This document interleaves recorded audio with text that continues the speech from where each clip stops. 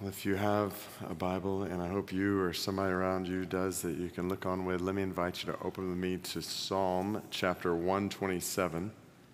Psalm chapter 127, just kind of open the Bible to the middle, and you'll likely be around Psalms, and then go to chapter 127. And I have a lot to share today. This text is so good. There is so much here in this short psalm that applies to our everyday lives that we need to hear. And then I want to share something very personal with you that my family and I have been walking through over the last 6 months, and really longer than that, that relatively few people know about. I shared a little bit, very vaguely, at one point here at Tyson's, but as I think about others at other locations, which we're glad to be together around God's Word with, and Loudon and Prince William and Moco, as well as others online that I've not shared. And it's by far been the most pressing and heavy thing on my heart over the last 6 months and beyond. But I want to share that, I hope, in a way that will encourage you amidst a variety of things that may be pressing or heavy on your heart today. And then I want to encourage you with what God is doing in and through you, us, as a church family. So if you were to kind of think in 3 sections, just hearing straight from God in the text, I want to share something personally with you, and then I want to encourage us, the church family. So let's dive right in. Psalm 127, verse 1.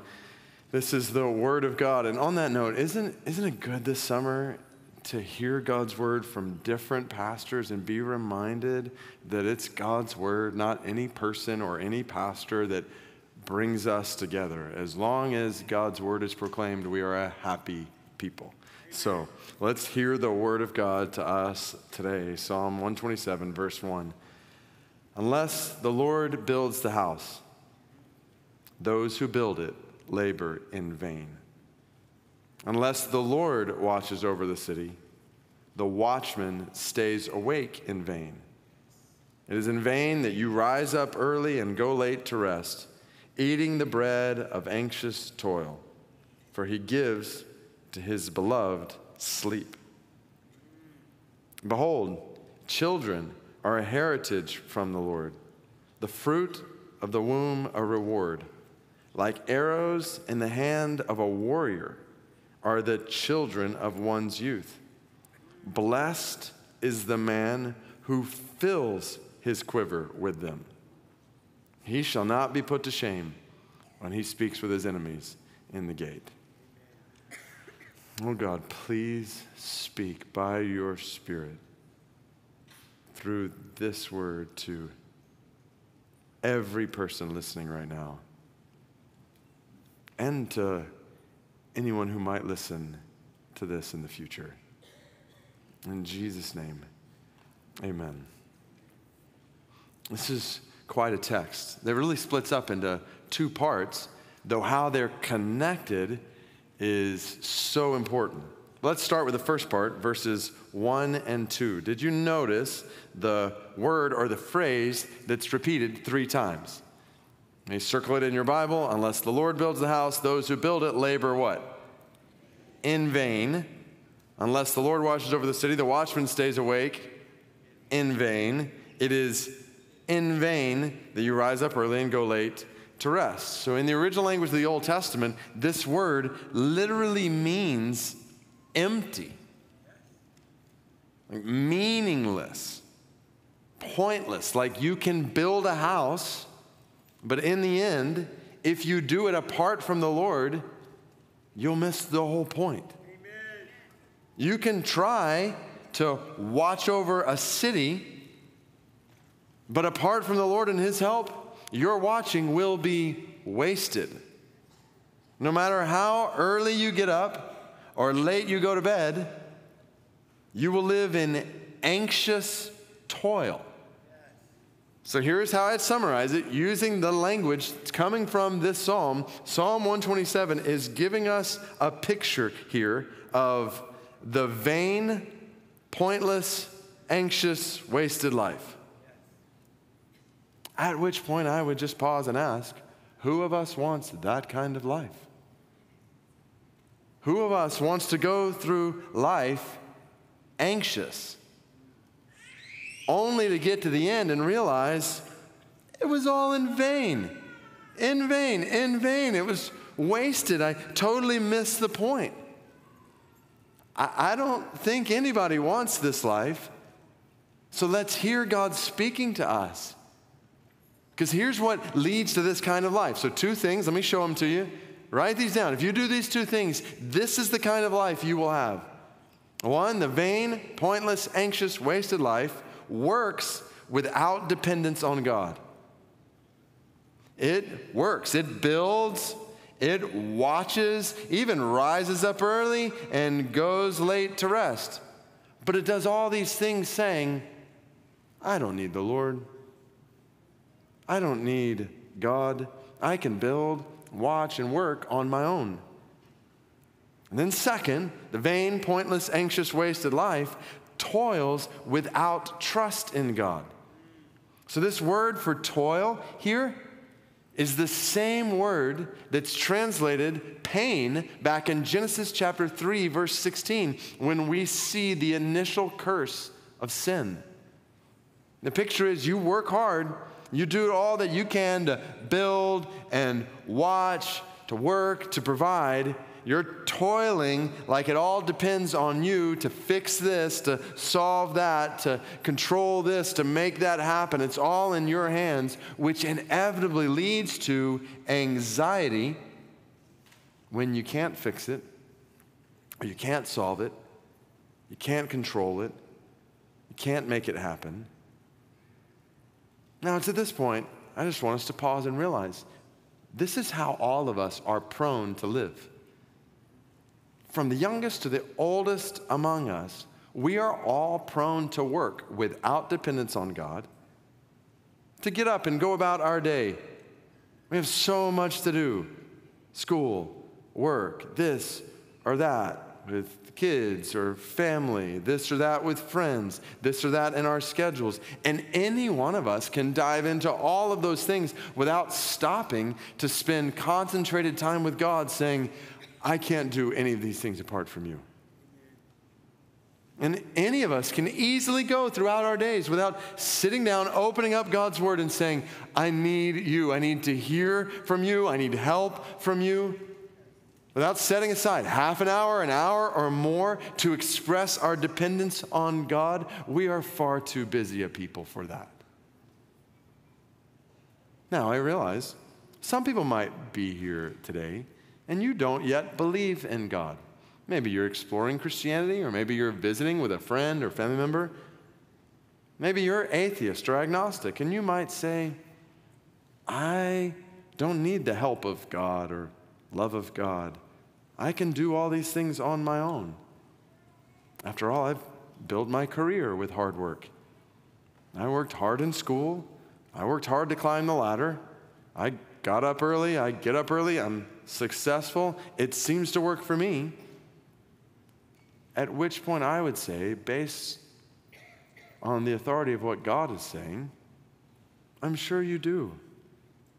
I'm sure you work hard. I'm sure you get up early and you have earned and are earning what you work for. But I would just ask the follow-up question. Who gives you breath to get up early? Who gave you a mind to study in school? Who's given you the ability to climb that ladder? Who's causing your heart to beat or your lungs to breathe right now? The Bible is telling you today that the success that you enjoy actually comes from the God that you deny, which makes his love for you all the greater. Absolutely, you can be an atheistic home builder. There are many atheistic home and company and country builders in the world. But in the end, it will be pointless. That's what God is saying right now. Apart from dependence on me, you work in vain. Now, for most in a setting like this, in church, you're not an atheist. You believe in God and Jesus. But I would submit that many Christians live like practical atheists. If you are a Christian, but you get up and go on with your day without stopping to spend concentrated time to express your need and desire for God and His help, aren't you living practically like it's all dependent on you? What's the practical difference between you and an atheist when your schedules look pretty much the same? Many Christians live like they don't need God every single day. And this practical atheism is all the more prevalent when we get to the second part of the picture here, toiling without trust in God. How many of us, even as children of God, are tempted to toil without trust in God? How many of us can easily lay in bed at night worrying about this, going through our days anxious about that, as if God is not in control, or as if He is not worthy of our trust? We are anxious people. Teenagers anxious about what others think about them, about grades, about getting into schools. We're anxious about getting jobs, anxious about our careers, our investments, our health, our families, our friends. If we're not careful, we can be just like a godless world around us, toiling without trust in the God who saves us from that kind of life.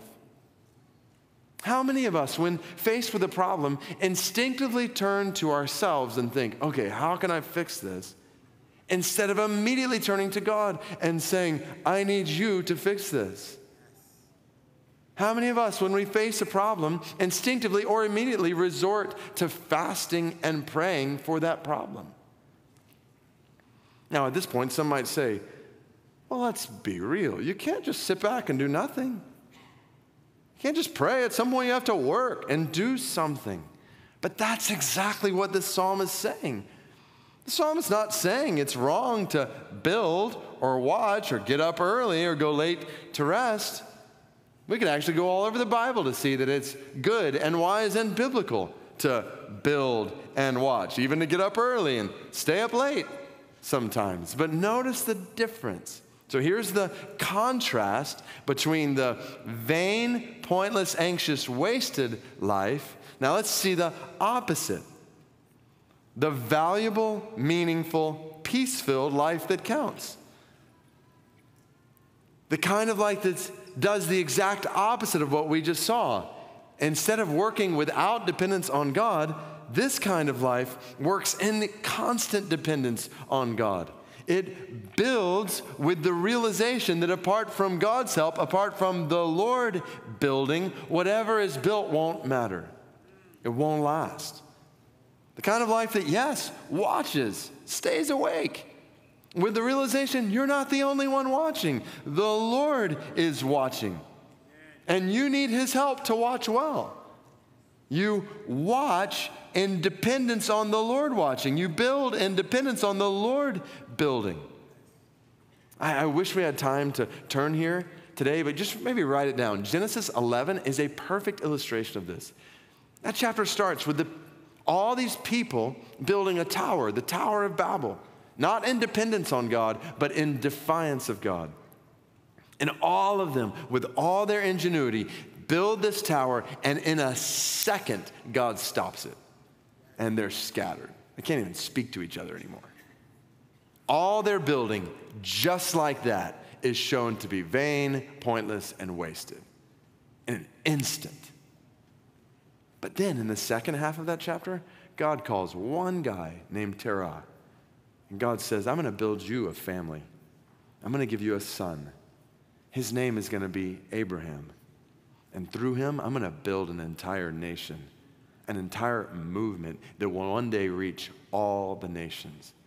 And church, you and I are sitting here today in Metro Washington, D.C., thousands of years later, as part of the building God began that day. Amen. That's valuable, meaningful life that counts because it builds in dependence on God. You want to work, build, watch wisely in this world? Hear this. You and I can accomplish more in 10 minutes in dependence on God than we can in a lifetime of dependence on ourselves. If you believe that, it will change the way you live.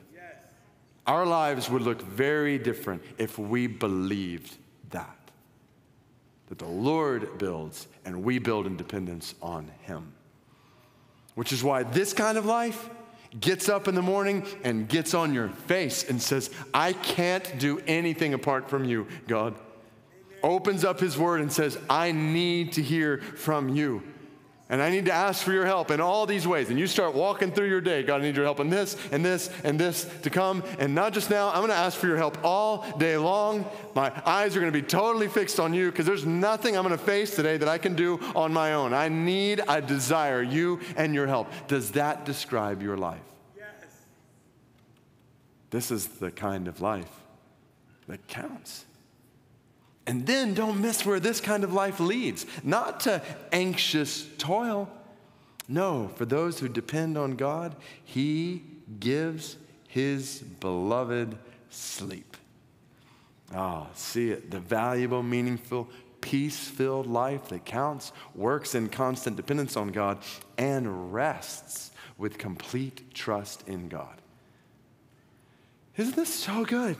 There's a way to work, to build, to watch that leads to rest. Like there's a way to be a teenager and not be stressed. There's a way to be an adult and not worry about this or that. Because you realize that as you build and as you watch, as you work in dependence on God, you are loved by God. Amen. That's who you are. You're beloved. Are you hearing this word? Are you seeing this in the text? This is God describing all who trust in Him. You are beloved by the builder of the universe and the watcher over the whole world. He loves you so much, He sent His Son to die on a cross for you so that you might rest in Him for all of eternity. And if you can rest in Him for the next 10 trillion years, you can rest in Him for today and tomorrow and the next and the next. Which means you can lay your head on your pillow at night. No matter what is happening around you, no matter how many problems are swirling, how many burdens you are bearing, and you can close your eyes and you can go to sleep. Because you know that ultimately you and all these problems and all these burdens are in the hands of the Lord. And He loves you. And by the way, He never goes to sleep. In other words, He never stops working for you. I'm pretty sure I've shared this before, but one of my favorite quotes on sleep is from John Piper. He writes, "Sleep is a daily reminder from God that we are not God.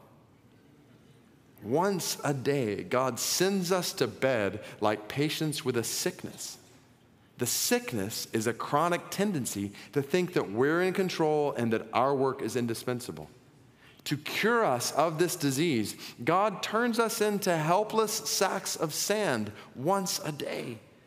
How humiliating to the self-made corporate executive that he or she has to give up all control and become as limp as a suckling infant every day."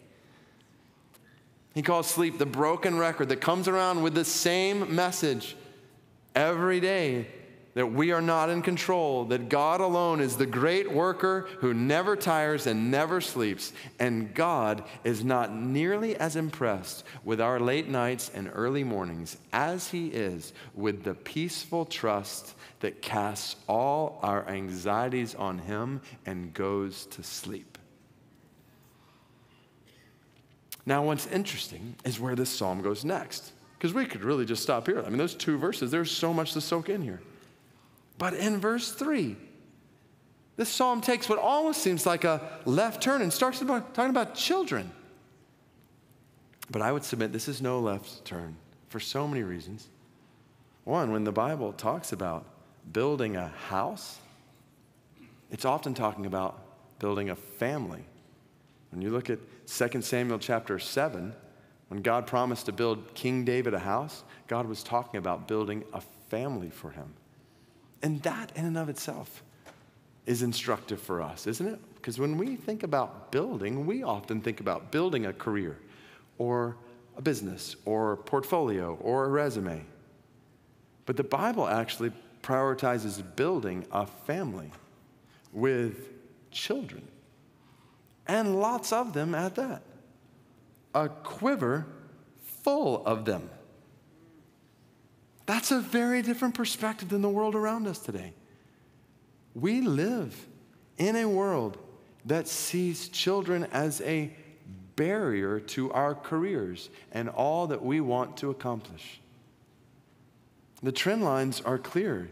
Young adults in our culture are putting off marriage until later and later, oftentimes in the name of getting an education, a job, building a career, as if marriage is a barrier to that. And kids, an even larger barrier, even a burden that would prevent that.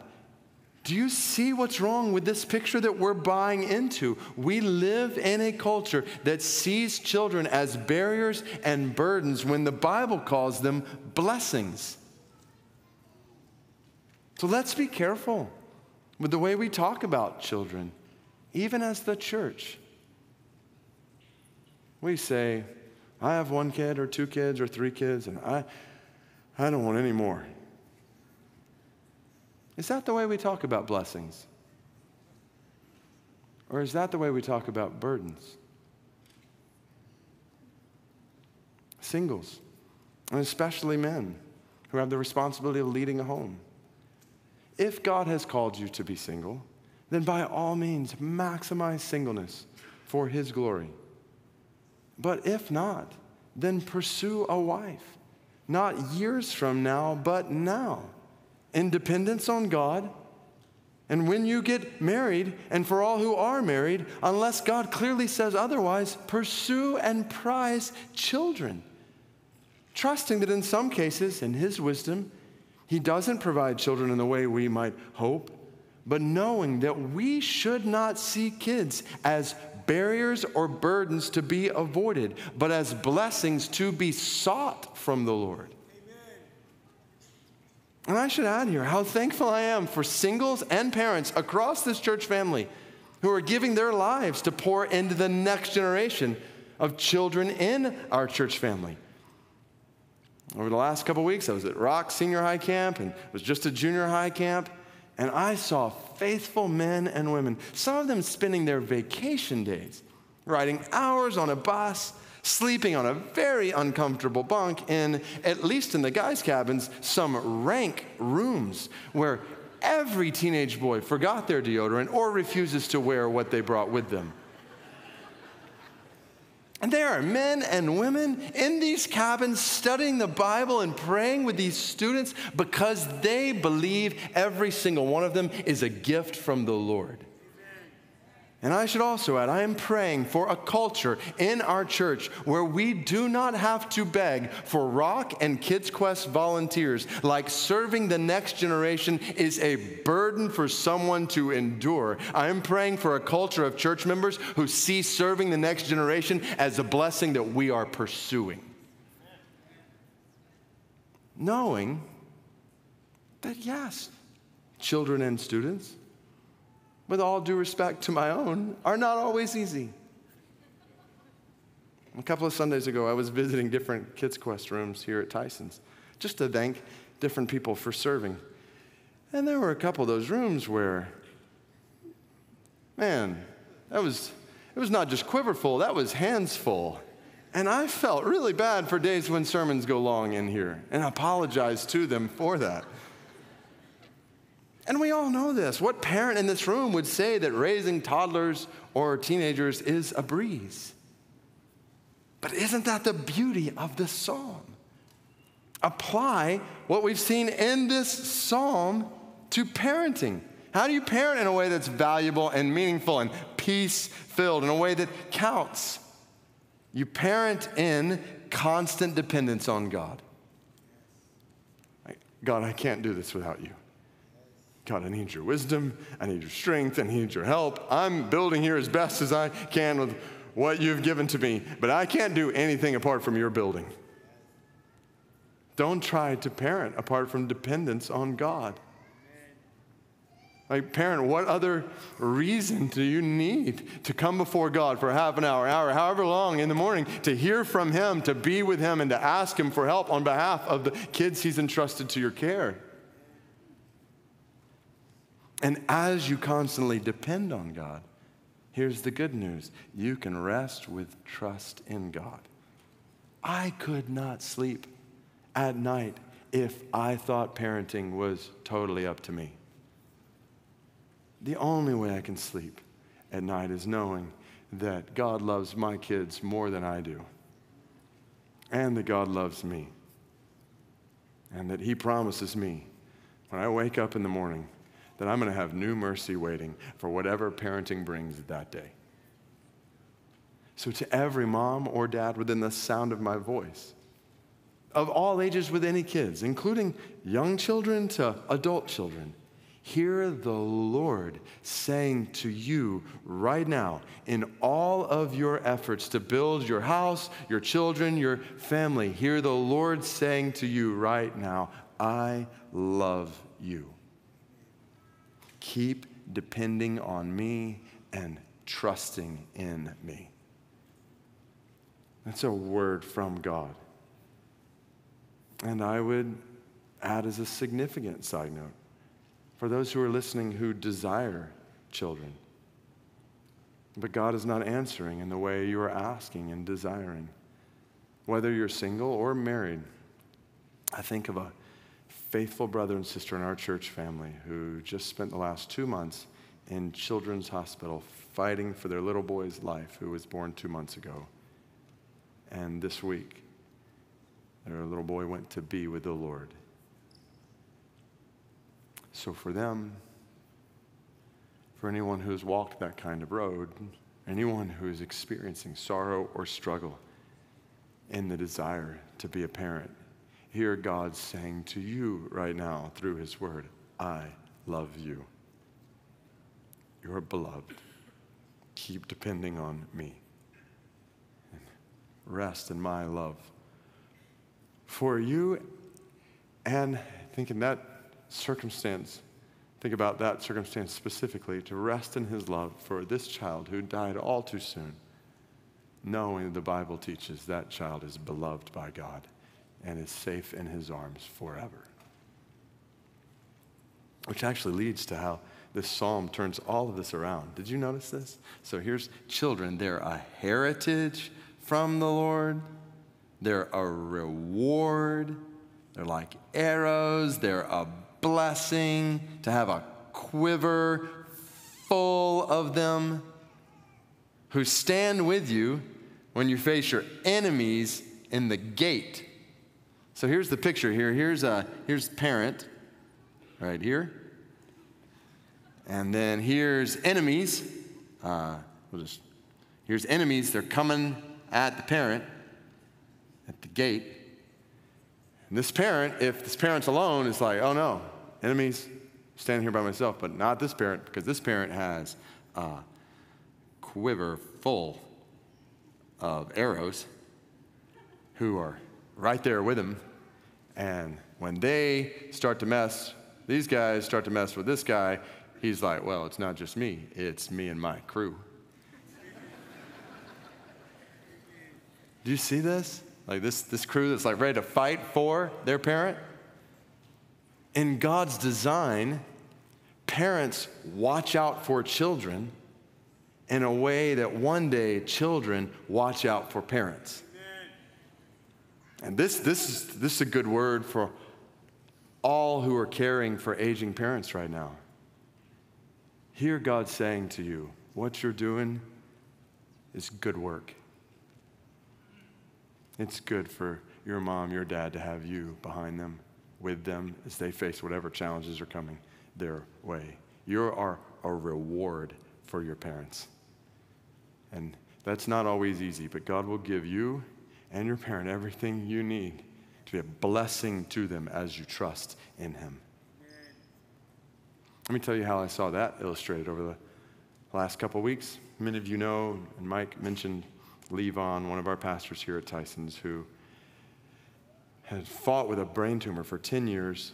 A couple months ago, he and his family realized there wasn't anything else that could be done to stop its growth. I want to tell you what I saw when I went to Lee's home.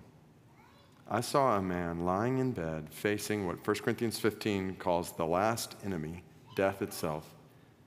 And do you know what I saw around him? I saw this picture. I saw his wife, his grown kids. They were taking care of him, giving him his medicines and helping him be comfortable. And they were reading the Bible, speaking God's word into him every single day. Years ago, when his kids were young, Lee read the Chronicles of Narnia to them. Over the last month, they decided to pick it back up and read it to him, specifically the last battle, where C.S. Lewis imagines resurrection and new creation to come. I give you a picture in Lee Vaughn of building a family in dependence on God, seeing children as a blessing from God, and one day finding yourself with them at your back as you walk through heaven's gate. Is this not a great psalm? So let me share with you how God has specifically used this psalm in my life and family. Many of you know the story of my family. I've shared before, if you've been around NBC, how Heather and I struggled, agonized through years of infertility, desiring to build a home, but God not blessing in the way we desired. And how the Lord used that journey to open our eyes to adoption. And we adopted our first son, Caleb, from Kazakhstan, after which Heather, to our complete surprise, became pregnant with our second son, Joshua. That led to a failed adoption process in Nepal, where we redirected to China, adopted our daughter, Mara, from there, after which Heather, again to our surprise, became pregnant with Isaiah. And at that point, we said we were joyfully content. To be perfectly vulnerable, I think I saw additional children as too much, as preventing us from doing things we would like to do. Until a date night, years later, when the subject of adoption came up at dinner in a way we had not planned, and the only way I can describe it is God met us at the table that night. By the time we paid the check, we were ready to start the process again. So we did, again from China, and we were matched with a son, 3.5 at the time, named JD. And many of you know we were 3 days away from going to pick him up in January 2020, when we received word that China was closing because of a virus. And the initial word was that it would be open again soon. And that began a process of waiting for now 2.5 years, not knowing when we can bring our son home.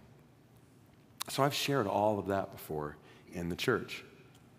What I haven't shared is what happened next. A few months later, we were in the Psalms in our church Bible reading plan, much like we are right now, and on the day we came to Psalm 127, I read this psalm.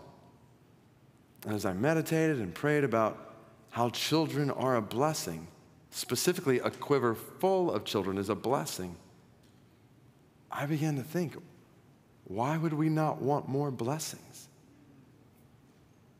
If I believe that, and why would I not want more blessing? And the more I asked that question in prayer, the more I began to sense maybe our quiver is not full, even with adding JD to our family. So I wrote all that down in my journal, but obviously needed to talk with Heather about this.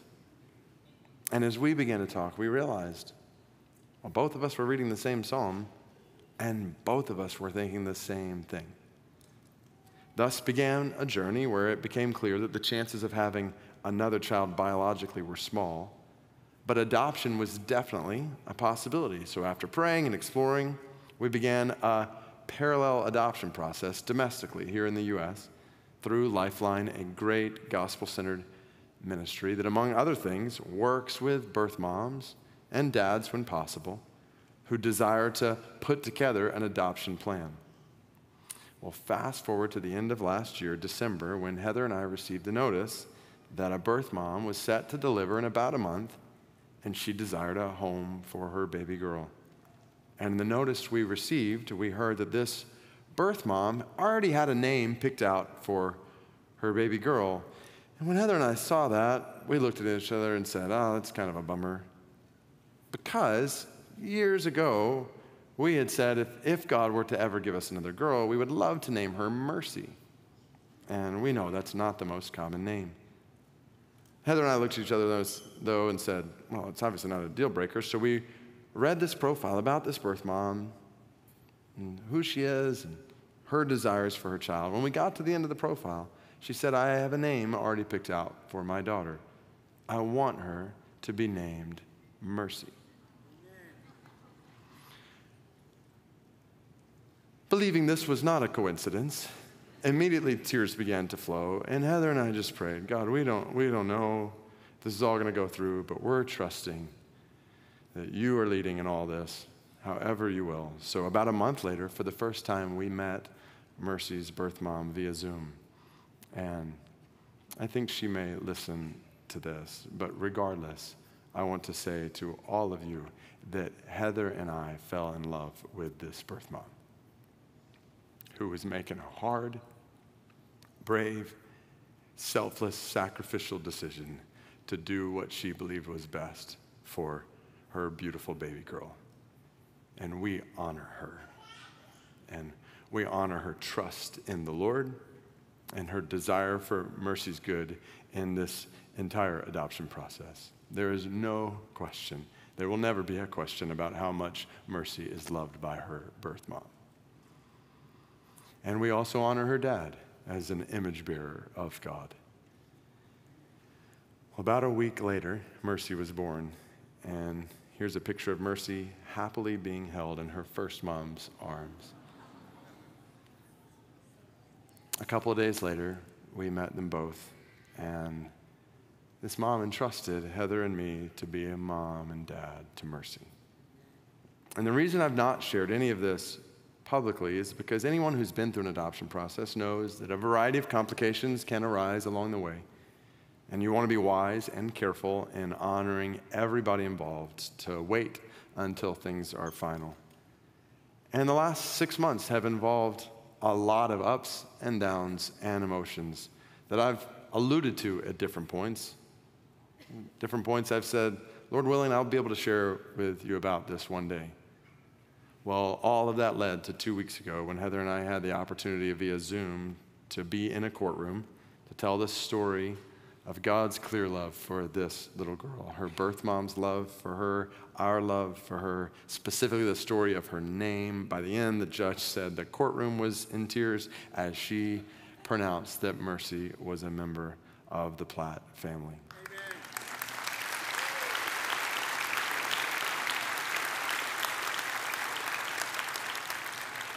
So here's one of my favorite pictures of Mercy. I have about 5,000 others on my phone if you'd like to see them as well. And just as a picture of the chaos in our family, so I was alone at the house one night this week. I was giving her a bottle and just singing over her before bed as she looked up peacefully at me. So that's just her, like, peaceful Mercy about to go to bed. When I hear the rest of the family walk in the house, they come barging into her room. They're kissing all over her and playing with her, which led to this picture. I look at her, she's like, just put me in the bed, like I was about to go to bed.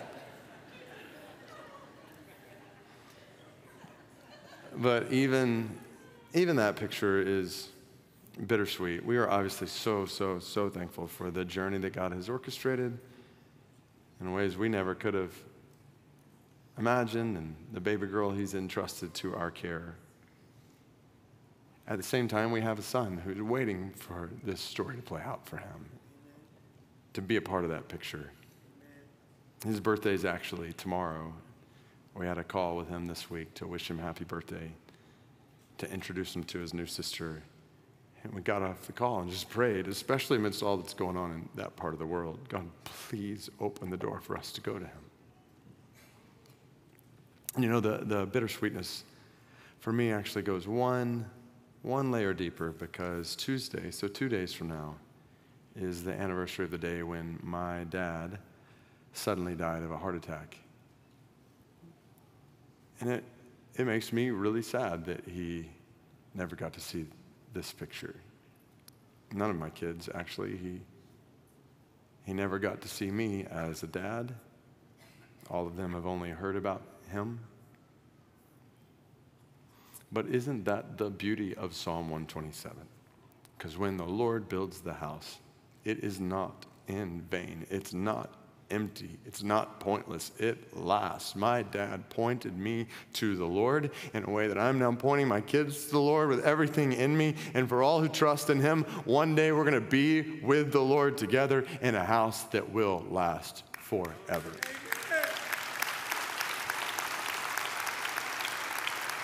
That's a valuable, meaningful, peace-filled life that counts. And I want to exhort you to live it. Turn aside from all the ways this world would cause you to live in self-sufficiency and anxious toil and seeing children as burdens and barriers. Live your life in God dependency with beloved rest, building family as he leads in ways that bring him glory and you good. All that leads me in the end to our church family, to being a church family that counts. So a month ago, I preached on a biblical response to the Dobbs decision that overturned Roe versus Wade, as we considered a culture where so many don't see the fruit of the womb as a reward.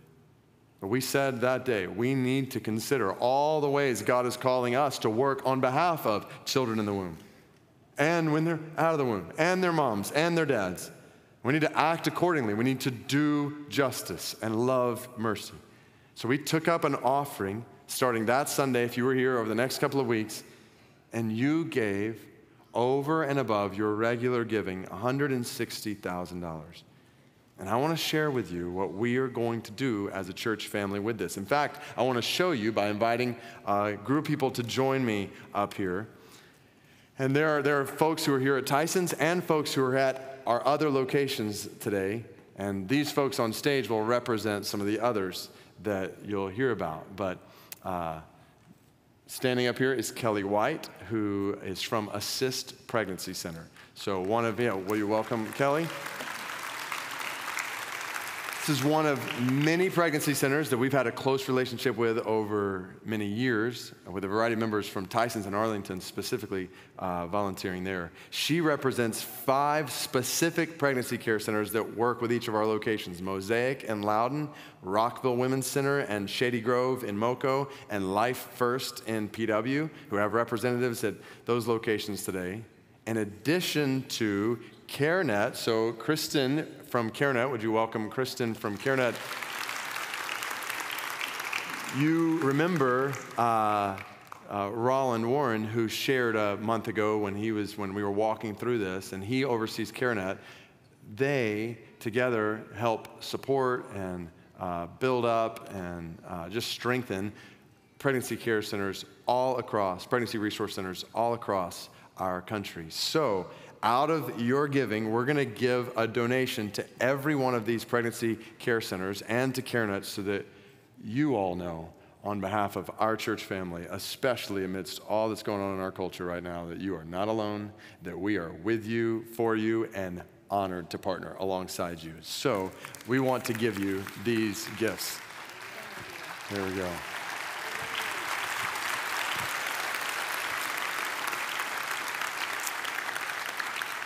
Then going down the line, so Chris Seaton is here from Project Belong. Would you welcome Chris with me?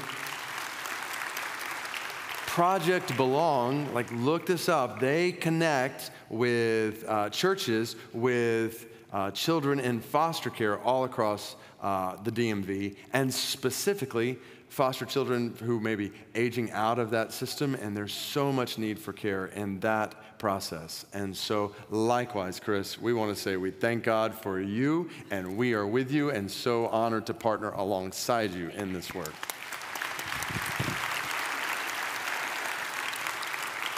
This is like pure joy, just giving out checks. Who's not up here, but that I would mention, Foster the Family that helps work with foster families. We're going to be giving to, as well as Carried to Full Term. So this is a ministry that comes alongside vulnerable moms and their babies, specifically in the first couple of months, first 2 years of those babies being born, in order to help them in those critical time, in that critical time especially. So, in addition to giving to a total of 10 different ministries like these in partnerships across all our locations, we're also setting aside some of the money you have given to help support families in our church family who either want to foster or adopt, believe God's leading them to do that, and who face financial challenges in that process. Anybody who's been through those processes knows that there's unique financial challenges. So we have set up a way for anybody who is fostering or adopting within our church family to apply for support from our church family as they do that. Earlier in the 9 o'clock gathering, they weren't able to be here at 11 too, but Brian and Tony are a family that's been through the foster care and adoption class here, and they are just about to travel over to India to pick up a child who, just on the names story, who's a child whose name means, they're going to keep first name that means full of happiness, and then the middle name they have is Joy. So full of happiness and joy is going to be here, a part of our church family in the days to come. But they didn't know we were going to be talking about how we're giving to help families do this. They thought they were just going to be prayed for, but we gave them a check. So I want to encourage, as the Lord raises up men and women, families to foster and adopt, we as a church family want to help you in any way that we can. We have classes toward that end, and then when there is financial needs, a way, an outlet for you to potentially get support in that. So all of that is coming out of what you gave. And then I want to ask Eliza to share about a couple of new initiatives that we are starting with the funds that you gave. So Eliza directs our counseling as a church family. So Eliza, share with us what's going on. Yeah, good morning, church family. One of the things that we are seeking to do in connection with local outreach, Lauren DeLuca has been an amazing part of this as well, but we are connecting with these ministries, and we're actually trying to find volunteers right here in the church. So if you've listened today and you've continued to hear, like, what can we do now that we're on the other side of Roe v. Wade, this is a great opportunity because we're looking for people to just be supportive friends who can return phone calls of people inquiring about questions related to pregnancy decisions. We want the church to be the place that people go to find that supportive friend. And we will connect them with the many resources that you see represented up here on the stage, and you'll be able to learn more about them in the lobby too. But so if that is of interest to you, we want you to go to mcleanbible.org/pregnancy support. There's a form at the bottom. You can fill it out and just share what you might be interested in, and we will connect with you for training and just ways that there is a need to serve. And this can be, if you are a church group, we need men and women, married or single, just somebody who is willing to be that supportive friend. So you can go to that website. But also, that same website has on there many resources, many different opportunities for those who are finding themselves facing pregnancy decisions, much like the story we heard even this morning with David's family. So if you or someone you know has found themselves in a place where they have some difficult decisions related to pregnancy, we want you to get help right here at MBC. We want to point you in the right direction. Use that same URL and that same form. And it's pretty self-explanatory when you go there, but we want you to be able to know that there are people here who want to walk with you and connect you to the support you need and help you get the answers you're looking for. So here's the deal. So pregnancy support, mcleanbible.org/pregnancy support. I want to pray for all that's represented up here. But before I do, I just want to say to you as a church family, that this is God's grace in and through you. You have made this possible by not just clapping about a court decision and not just commenting on political discourse, but by stepping up and saying, we want to show women and men and children, including children in the womb across our city, that we honor them and we love them, and we're going to give and serve and do what we can to show that children are a reward, as are the moms who carry them. So may this just be the beginning in our lives and our families. May God give us quivers full of children as we see them not as burdens but as blessings. As a church, may we pour our lives out for the next generation. And may we do justice and love mercy on behalf of moms and dads and children with a variety of needs across our city, so that they might know the love of the Lord who builds the house and the Lord who watches over the city. Will you bow your heads with me?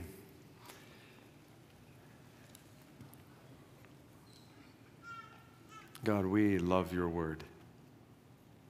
We need your word. We need your word to transform our minds and our hearts, to live according to it. So I pray over every single person within the sound of my voice that you would help us to live the valuable, meaningful, peace-filled life that counts in dependence on you, with trust in you. You'd keep us from vain lives. And God, in our families, that you would build families across our church family in ways that show the reward that your word talks about here. God, we pray that you would deliver us from worldly ways of thinking, to think according to your word. We pray that a next generation would be raised up, even across our church family, that knows who you are, what you've done, how you love, is ready to pass that on to the next generation after them. And God, we pray that not just for our church family, we pray across our city. We are so thankful for those who are standing on the stage right now and other locations who are doing work day in and day out to show your love in these ways. We pray for your blessing, your favor on them, your help for them, your strength for them. We pray that you would bless our partnerships together for the good of others and the glory of your name. And God, we pray that our church would count to the full for the sake of children in the womb and out of the womb, and moms and dads all across the city who are in need. God, we pray that you would help us to humbly, having heard this word, to do it in all the ways you lead us in the days ahead. In Jesus' name we pray. Amen.